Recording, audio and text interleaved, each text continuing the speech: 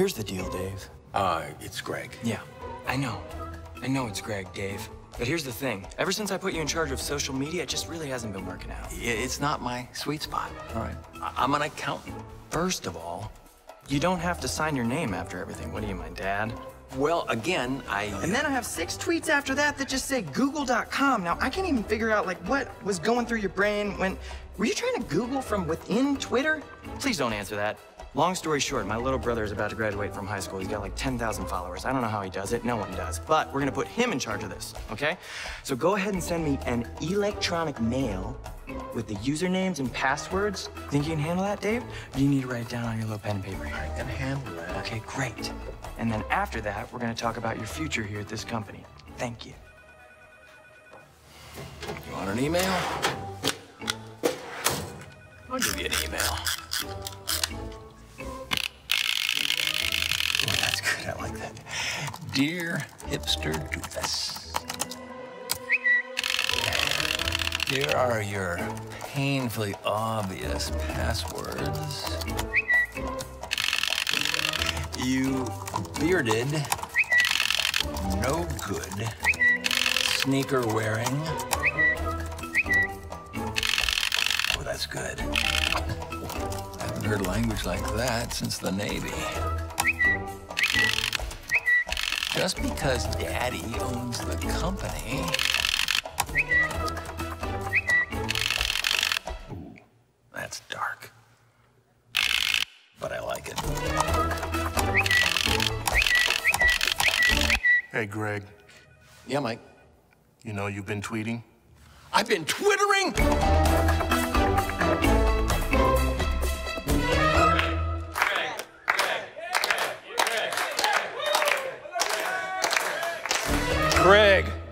Greg, come on, join me. Greg. I love that video. It's so bad. I tell you, that was, I want to welcome you to community today. This is part 2, and Me and My Big Mouth, a series, and so glad that you're joining us, and want to welcome those of you that are back for the first time. Every week is awesome to see more people coming back for the first time after a year away. Want to welcome those of you that are watching online as well. Thank you for joining us. Well, as I said, today is part 2 in our teaching series on Me and My Big Mouth. And the tongue has the power of life and death. I mean, the tongue can speak life into another person and build them up and encourage them, but at the same time, the tongue can speak death. It can just destroy, it can decimate a person. Last week in part 1, we went to the book of James, and we went to James chapter 1, verse 19. It was our key verse. It's coming up on the screen right now. I'd like to ask you if you would just go ahead and read last week's verse out loud with me as we get started today. Here we go. Everyone should be quick to listen, slow to speak, slow to become angry. And what I did last week, even though it's a small verse, I even condensed it and just said, quick to listen, slow to speak, quick to listen, slow to speak, quick to listen, slow to speak. Say it with me. Quick to listen, slow to speak, quick to listen, slow to speak. I don't know about you, but I thought about that during the week, this past week. I mean, I had an opportunity where I wanted to be quick to speak. I mean, I really did, but I'm hearing the words of James, quick to listen, quick to listen, quick to listen, slow to speak. And I heeded these words, and it served me well, and I averted a bad situation because I just wanted to lean into it, but I did not. And our words are powerful. It's been estimated that the average person says 18,000 words a day. Now, if you were to make that into book form, we speak on the equivalent of a 54-page book every single day. Now, some of us in this room, we're above average. It's not 18,000, it's 25,000 or 30, or we double that, 36,000 words per day. Raise your hand on this. How many of you know someone who just, talks too much? Anybody? Okay. Now, don't look at them if they're here. I mean, that would not go well for you. I just, if they're next to you, just kind of like, just keep your eyes ahead and just put your hand down and don't even glance over them. It would not go well. Now, it's true that words just take seconds to say, but the damage from some of the words that we say literally can last a lifetime. Remember when you were a kid, maybe somebody called you a name and you were encouraged to say what? Sticks and stones may break my bones, but words can never hurt me. That's the biggest lie we were told as kids. I mean, we know that. And we might say that, and then as soon as we said that, we'd, run home and cry our eyes out because we were called fatso or four eyes or doofus or whatever it was we were called the name. Because we know the truth of the matter is that words do hurt. Words are incredibly painful. Maybe what we should say is sticks and stones may break my bones, but they may soon be mended. Your harmful words broke my spirit. And the pain, well, it's never ended. Proverbs chapter 12, verse 18 says, reckless words pierce like a sword. And we've been on the receiving end of reckless words, so we know that to be true. I have a pastor friend in California. Last year, he put on his Facebook page, he asked this question, what's the most hurtful thing ever said to you? And I came to it late, and it was, just a few hours after he posted this, and there were hundreds of responses from people. And I gotta tell you, it was just painful to read these words. Here are some of them. I was 18, and my widowed father, after 9 years of bitterness and verbal abuse, sat me down to tell me that he was leaving. And he said, I don't wanna know who you marry. I don't wanna know your kids. I would rather die on the sidewalk than step foot in your house. Another person, at the rehearsal dinner the night before my wedding, my mom drank too much, and at the end of the evening, she said, I always liked your brother better. Another, you would be so pretty if you would just lose weight. Another, I lost my baby boy at 7 months. Just less than 2 months later, a friend of mine said to me during a really tough morning experience, she said, we're all sick of hearing about your dead baby. After 24 years of marriage, I heard, I don't love you anymore, I'm in love with someone else. Someone said, you're not depressed, you just want attention. God couldn't possibly use you. Another, when I was young, my parents had divorced and my mother remarried and had another child with my stepfather. One night, after drinking, she came into my room and she told me, if it wasn't for you, we would have our nice little family. After my wife was diagnosed with leukemia, some members of our previous church told us that she had cancer because she didn't have a strong enough faith. Others said that we weren't praying hard enough. Someone went as far as saying it was because she had sin in her life. And the last one, upon hearing the horrific news that her daddy had not survived the car crash, my daughter turned to me and said, I wish it had been you instead. Painful words, hurtful words create painful memories. And we all know the reality of that. If I was to ask you what was your most painful moment, I'm sure one or two or three things would come quickly to mind, and we'd be taken to a pretty dark place. A key verse for this entire series is Proverbs chapter 18, verse 21. The tongue has the power. It has the power of life, but also of death. And you know this because it's easy for you to recall life-giving words that were somebody spoke life over you, they spoke life into you, or somebody just spoke painful, harmful, destructive words. And maybe it's just 3 or 4 or 5 words that were spoken to you by a parent, a teacher, a sibling, a friend, a coach. Just a few short words, and some words just brought life to your soul, and in other words, they just brought some death to your soul. Words have the incredible power to either bless or to curse, to build up or to tear down.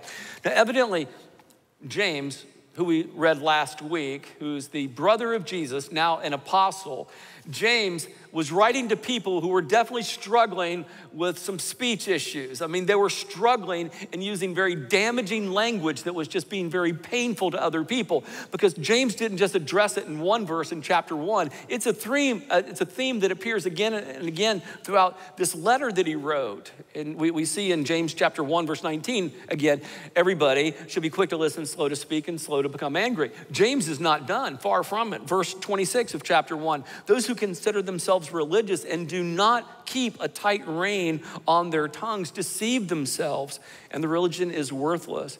He asks in James chapter 4, verse 1, he says, what causes fights and quarrels among you? And then in chapter 4, verse 11, he said, brothers and sisters, do not slander one another. He wouldn't have written that if they weren't slandering one another. Anyone who speaks against a brother or sister or judges them speaks against the law and judges it. And then we go to the key verse, which is found in James chapter 3. In James chapter 3, if you have your Bible today, we're gonna be in chapter 3. We're gonna work through literally verse by verse, starting in verse 1, going all the way through verse 14. But our key verse for today's message is James chapter 3, verse 10, and it's on the screen. Would you read this out loud with me? And would you read it good and strong? Here we go, James chapter 3, verse 10. Out of the same mouth come praise and cursing. My brothers and sisters, this should not be. And so James is like this skillful physician who helps to try to diagnose this dichotomy of words that we speak that come out of the same mouth. Out of the same mouth there come words of praise and cursing, words of life and words of death, words of building up and words of tearing down, all from the same mouth. And it's as if James is saying, I want to talk about your tongue because your tongue just reveals what's inside of you. It's not really your tongue, it's what's inside of you. It's what's going on inside of you. It reveals your character. It reveals the condition of your soul because words matter, because the words that come out of our mouth reveal the spiritual condition of our heart. And so that's why he spends his time. I mean, he spends a significant chunk of real estate of his letter just talking about our speech. And he starts in James chapter 3, verse 1, and we read, not many of you should become teachers, my fellow believers, because you know that we who teach will be judged more strictly. Those are kind of daunting words for me because I'm one who speaks and teaches. James warns us not to be quick to be the role of a person who teaches spiritual things because we're going to be judged more quickly. And as I read that in preparation for this message, I thought about that now would be the time that I would just in the message, close in prayer, and then we would all just go home because of this warning that James gives. But the teacher places himself or herself in greater danger because they use the tongue, and the tongue is not controlled. It's not tameable. Verse 2, we all stumble in many ways. Anyone who never is at fault in what they say is perfect. I heard about a pastor that kind of does like I do every now and then. He'll ask a question, ask you to raise your hand, that kind of thing. And he asked a question. He was not expecting a response in any kind of way because he said, is anybody perfect in this room? And he'd asked it before. Nobody had ever raised their hand. But he asked it one time and a guy raised his hand and he goes, excuse me, sir, I said, is anybody perfect in this room? And your hand is still up. And he goes, sir, are you saying that you're perfect? Oh, I'm not saying that I'm perfect. I'm raising my hand in memory of my wife's first husband. Evidently, he was perfect, and so. But we know the truth that none of us are perfect. No perfect people allowed. We have a sign out front, so none of us are perfect, so let's move on. And James gives us three very powerful examples of how strong the tongue really is. Verse 3, when we put bits into the mouths of horses to make them obey us, we can turn the whole animal. Has anybody ever done that? I'm a city slicker, so I've never put a bit in the mouth of a horse. Anybody ever? We got a few, not a lot here in South Florida, which I get that. But I read that the bit, I knew it's a piece of metal. It's usually about 5 inches long, maybe 6 if it's a big horse and it's put in the mouth. And it's amazing how just with the reins, you can turn this big, strong animal with just this little tiny bit. Important example for us about our tongue. Verse 4, or take ships as an example. Although they're so large and they're driven by strong winds, they're steered by a very small rudder wherever the pilot wants to go. So you have this big, huge ship and the wind and the waves are blowing, and yet the captain of the ship is able to direct the direction of the ship by this small rudder. And the third example, verse 5, likewise, the tongue is a small part of the body, but it makes great boast. Consider what a great forest is set on fire by a small spark. Remember Smokey the Bear? He told us all of our lives, only you can prevent forest fires. Just a small spark. We're talking about speech, and I'm having a hard time talking in this service, which is appropriate, so. Just a spark can devastate thousands of acres. And actually, Smokey the Bear's little slogan changed in 2001. Not that it really matters, but if you're ever on Jeopardy, here you go. It's no longer only you can prevent forest fires. Now it's no longer that. I've not seen Smokey in a long time, but Smokey Bear now says only you can prevent wildfires because of all the wildfires out west and Arizona and California and Colorado, and they just decimate just hundreds of thousands of acres. And I think the point James is making with the bit, the point that he's making with the rudder, the point that he's making with this small spark is that something small, something very, very small has disproportionate power, that small words make a huge impact, and we all know that to be true. Let's take a few moments to think about the damaging words that might show up on an MRI of your tongue. I actually put in MRI of the tongue, Googled it, and a video came up on YouTube, and I watched a live video of an MRI of somebody that was playing a bugle, of somebody that was speaking and doing all these different things. It was kind of creepy. I wouldn't advise you to do it. You just see this inside this tongue. But what if James did an MRI of your tongue, of my tongue? And what if he was able to determine what is the problem with the tongue that we happen to have in our bodies? Would the word gossip be written on that? Would he discover that there's an issue that we have with slander? There's something magnetic about gossip. There's something that's kind of seductive about slander. That's why people are drawn to tabloids and tabloid TV. And slander, it sells. And Proverbs 26:22 says the words of a gossip are like choice morsels. They go down to the inmost parts. Somebody said that gossip is something that you say behind someone's back that you would never say to their face. On the other hand, flattery is something that you would say to someone's face that you would never say behind their back. Gossip is something that's not honoring to God in any kind of way. And he who gossips to you will gossip about you. We just need to be reminded of that. Here's a good definition of gossip. Gossip is sharing anything negative about someone when the act of sharing it is not a part of the solution of their problem. If you hear kind of slanderous information, negative information about another person, and you choose to pass that on, and you're not a part of the solution, then you are definitely a part of the problem. And that certainly is not honoring to God, and it's a problem with our tongue. And James gives us advice that the tongue has the power of life and of non-life, of death, the proverb writer tells us. James talks about the tongue because the tongue was the primary vehicle of communication in that day. I mean, it was an oral society in that way, and people communicated with words. If he was writing today, he would have to spend more time than just the spoken word. I mean, if James was writing today, he would have to spend time, I think he would have to talk a little bit about email. He definitely would have to talk about social media. He'd have to spend a few verses on Facebook and Insta, and also on Twitter. He'd have to do that. There's no question about that. For some reason, when somebody is behind a screen, they can say some of those painful, horrific, attacking, destructive words, and they feel like, well, they're not held accountable for that, or they just don't care. Slander and gossip also happen within the church, but we're sophisticated about how we do that. We're kind of a little sly about how we gossip within the confines of the church. We say things like, hey, you better keep Ken and Ruby's 17-year-old daughter on your prayer list. Well, why is that? You haven't heard? No, I haven't heard. Well, let's just say you just need to keep her on your prayer list. Well, maybe you could tell me what I need to be praying for so I can pray for her a little bit more specifically. You want to tell me? Well, I probably should, but you're gonna hear about it anyway. She's on meth. No kidding. How did that happen? Well, not really sure, but some people think, it's that Johnson boy that she's been dating. That snake, I knew he was no good at all. I'll be praying for both of them. And in the church, we don't gossip, we just share prayer requests. That's what we do. That's how we roll.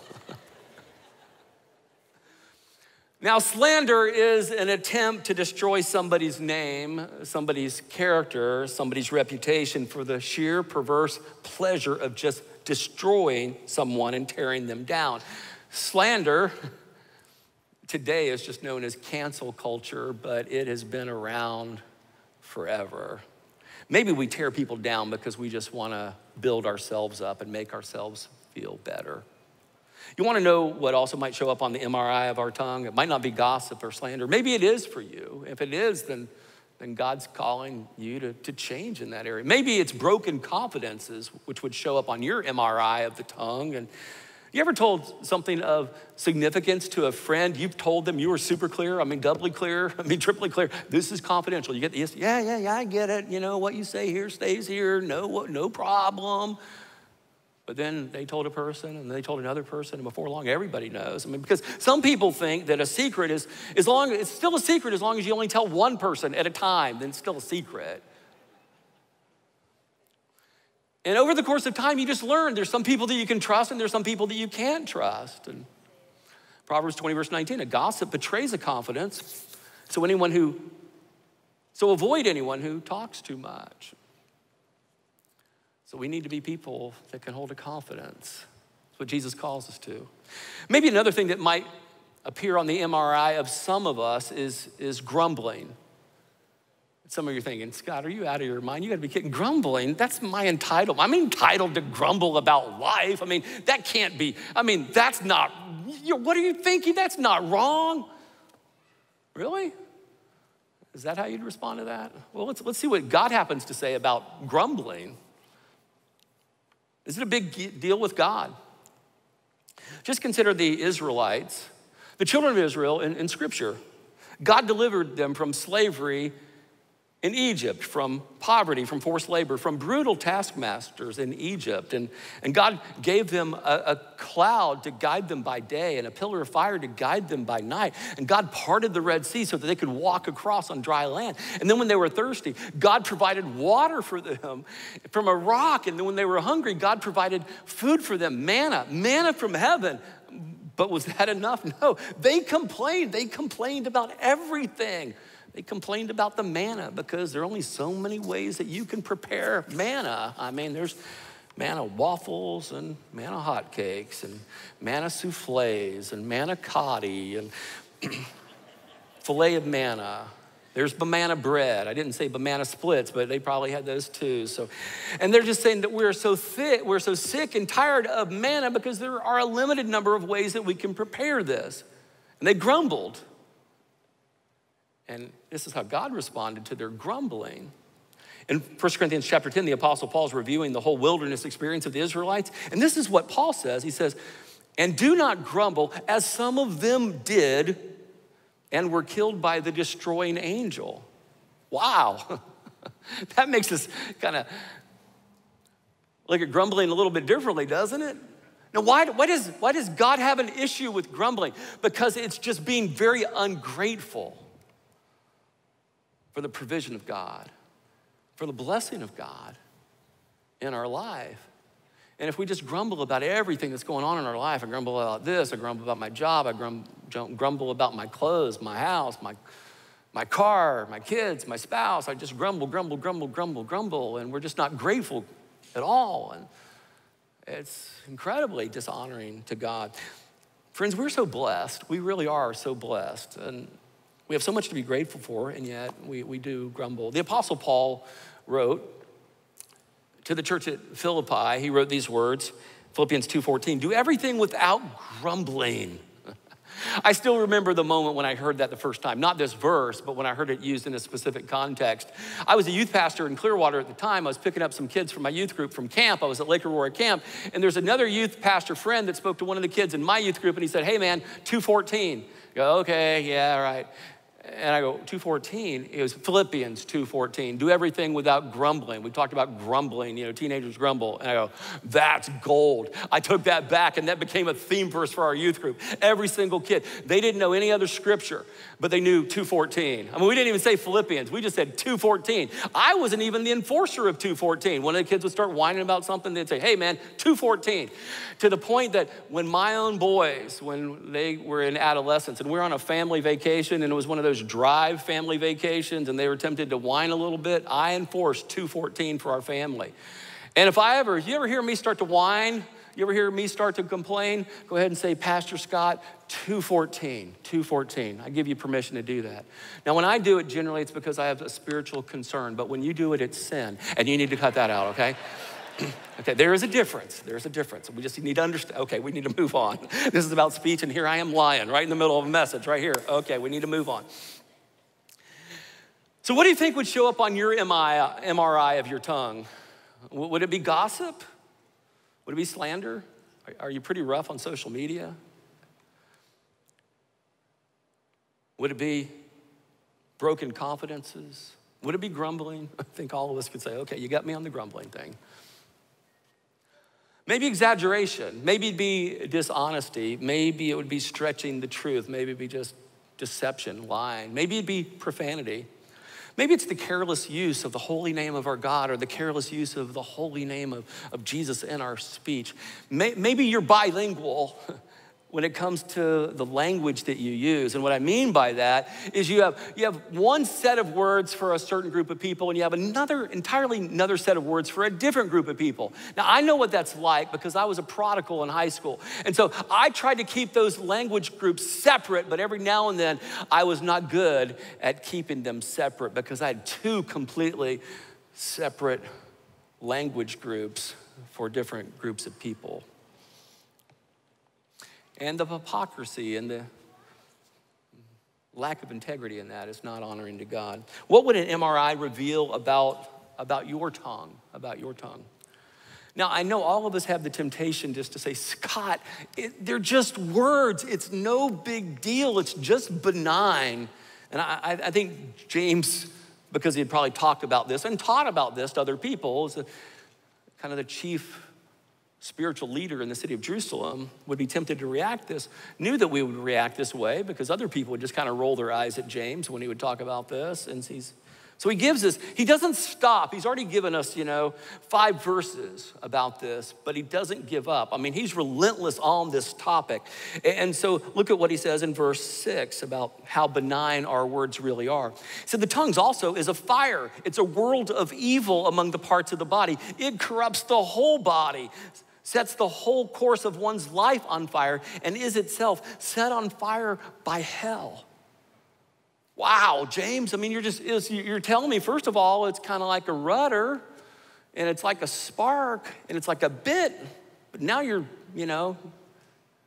taking this one to the mat here. Verse 7, all kinds of animals, birds, reptiles, and sea creatures are being tamed and have been tamed by mankind, but no human being can tame the tongue. It's a restless evil full of deadly poison. Now, do these sound like, his language is not mild. His language is not restrained. I mean, he is just driving this home with the rapid fire of a machine gun. James says the uncontrolled tongue is this world of evil. It's destructive. And he's just telling us what we already know. The tongue has the power of life, but also it has the power of death. Does that sound like a benign little cyst that he's talking about, or more like a malignancy that can just lead to death? The tongue has the power of life and death in a marriage. The tongue has the power of life and death in a friendship. The tongue has the power of life and death among colleagues. The tongue has the power of life and death in the church. James says no one can tame the tongue. I can't tame the tongue. You can't tame the tongue. Nobody can get control of the tongue, especially without the power of God in our lives. Words can start a fire, and the smoke damage from that fire just linger in relationships for a long time. And James just decides, okay, I'm gonna keep going here. Verse 9, with the tongue we praise our Lord and Father, and with it we curse human beings who have been made in God's likeness. Out of the same mouth come praise and cursing. Now let that sink in for a moment. James is saying that the tongue that can bless God, the tongue that can worship God, the tongue that can sing to God, the tongue that can praise God and then can turn around and can curse or defame or denigrate or criticize or use a sly innuendo, that tongue needs help. What's the problem with the tongue? James goes on, verse 11. Can both fresh water and salt water flow from the same spring? Not at all, they would respond. They know because of what's inside it is gonna affect what comes out, as James is now communicating to us. Verse 12, my brothers and sisters, can a fig tree bear olives or a grapevine bear figs? Neither can a salt spring produce fresh water. What's inside of you is what comes out of you, is what James is saying.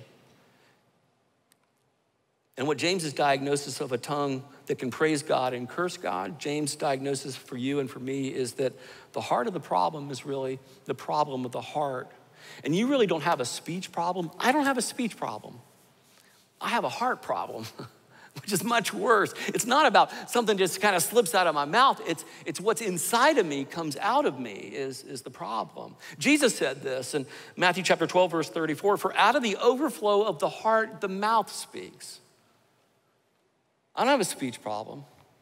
I've got a spiritual problem. In other words, what comes out of our mouth is an indication of what's really going on down deep in our hearts. What comes out of our mouth is an index of our character, of what's residing in our hearts. And I can excuse myself when words slip out by saying, oops, I may have kind of cussed him out, or I may have wounded her, I may have spread a rumor, I may have grumbled a lot, but to be honest with you, that was really out of character for me. I don't know where that came from. I can't say that. I don't know where that came from. Because Jesus said, it's out of the overflow of the heart, the mouth speaks. So I know where it came from. It came from inside of me. And that's deeply concerning to me.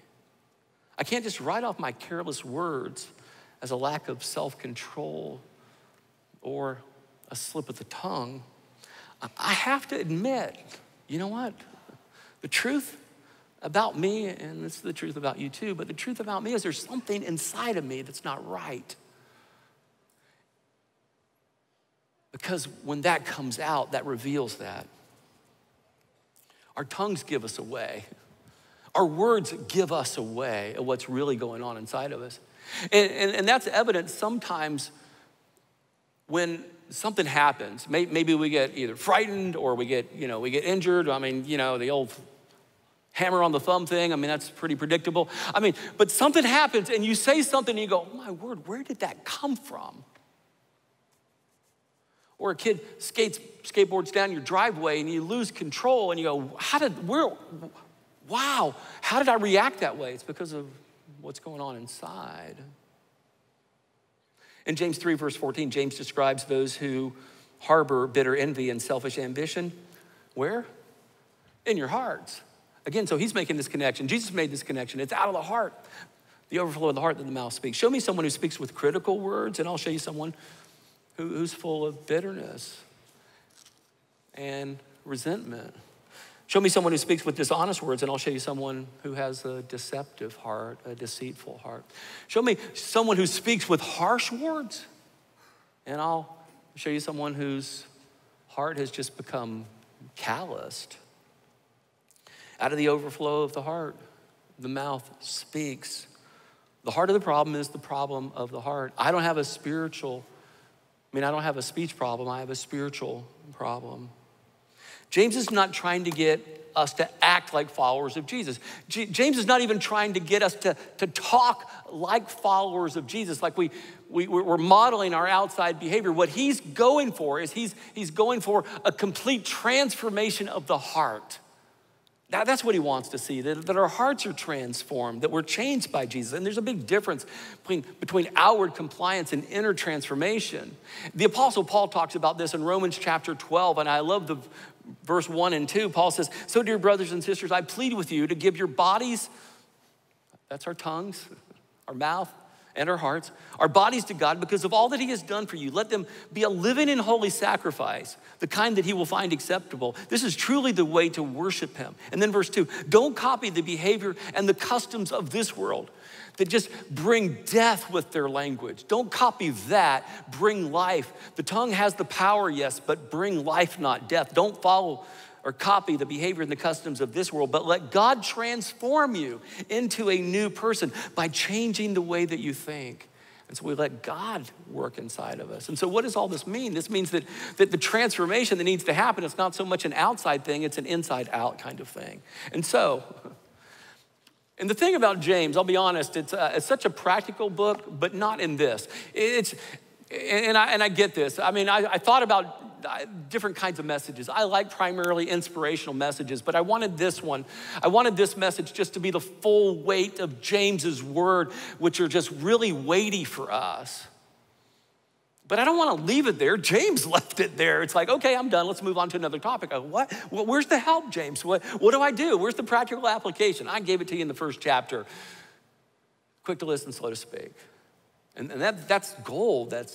But I want to end on an inspiring note, to challenge you to be an inspirational person. I don't think anybody wants at the end of their life to say, you know what, I'm so thankful that with my words I brought death to other people around me, that I just decimated people, that when I'm gone, they'll always remember the time where I just laid them out, the time when I shut down their dreams. I don't want that. I don't want that in any kind of way. I want to be a person that speaks life into somebody. If I was to ask this question, what's the most wonderful, the most amazing thing that's ever been said to you? I hope that your mind goes there. I want to be that kind of person that speaks life into someone, that maybe it's not the first thing that comes to a person's mind, but it might make the cut that someone speaks life into another person. The Apostle Paul, he wrote these words in 1 Thessalonians 5:11. So encourage each other and build each other up, just as you are already doing. The truth of the matter is, it really is not that hard to bring life rather than death. It just takes some intentionality. And so what I want to encourage you to do is to surrender your mouth, to pray every day. God, help me to be quick to listen and slow to speak. Help me to be quick to listen and slow to speak. God, help me with my words to bring life and not death. God, help me with my words to build up and not tear down. And that's a part of your morning prayer because our mouths just direct so much of our lives. And God will answer that prayer. And so we determine that we're going to encourage and we're going to build each other up. So this is what I want to do. I want to give you a 7-day challenge when it comes to your speech, that the next 7 days, at least once a day for the next 7 days, you will, with a great intentionality, you will build up, you will encourage, you will find someone that you can speak life to, and that you will do it. And it might be that you'll simply, write old school a note and slip that to somebody. Maybe you'll take some time and you'll write an email and send it to somebody, and who knows, maybe it'll be of the substance, it'll be something that they will hold on to, that they will treasure for a lifetime. The words, there's something about written words that have a shelf life that you can just send to somebody, and maybe you take time to do that for another person. Or maybe you just simply text somebody, but you determine that every day over this next week, you're gonna speak life and not death. And not only do you speak life to another person, but you express gratitude to God for all of his blessings in your life. And when you begin to be grateful, when, as the old song says, count your blessings, name them one by one, and it will surprise you what the Lord has done. When you are speaking gratitude to God, then grumbling will just dissipate. It will just disappear in your life. And I gotta tell you, when you're doing that, and you have the 7-day challenge, you might have the best week that you've had in a long time. Don't beat yourself up if you miss a day, but be intentional that this is gonna be what you're gonna do this next week, and that you're gonna honor God, you're gonna bless people, you're gonna thank God, and you're just gonna do what Jesus is calling you to do. Jesus said, I have come that you might have life in all of its fullness. And he uses us to help other people experience the fullness of life. It's my goal that the words that I want to hear most, I won't hear on this side. I'll hear on the other side, because the words that I want to hear more than anything are words just only from Jesus when he says, well done, Well done, good and faithful servant. Well done. Those are the words that I'm striving for. Those are the words that I want to hear. Not out of some works righteousness kind of thing. I just want to be faithful to him. It says, well done, good and faithful servant. And when we're faithful to him, then we'll hear those words. So I just want to encourage you, friends, that this next week, that you will live a life in such a way that you'll hear those words, well done, good and faithful servant. That you'll bring life to other people, that you'll be intentional with your walk in such a great way. And we can understand that the tongue, it really does have the power of life and also the power of death, but we're gonna choose life and we're gonna bring life to other people. Let's pray together. Heavenly Father, I thank you. I thank you, Lord, for these strong and challenging and somewhat discouraging words from the Apostle James, but God, just to be mindful of how powerful our words really are. They're small. They seem to be so insignificant, and yet they have so much lasting effect on other people. Father, I pray that every single one of us in this room would be intentional with our words this next week. Father, I pray for those who have not yet made a decision to follow Christ Jesus as Savior and as Lord, that on this day would be their day, that they would determine, that they would follow him, and they with their words would confess their faith in him, that he is their Savior, their Messiah, their Lord. Father, I pray that you will be with each one of us in this room right now. I thank you, Father, that you are for us, that you are not against us, that Jesus died for us to give us the hope of heaven one day. Father, I thank you for the amazing relationship that we can have with you through Christ Jesus, and it's in his name and for his sake that we pray today. Amen.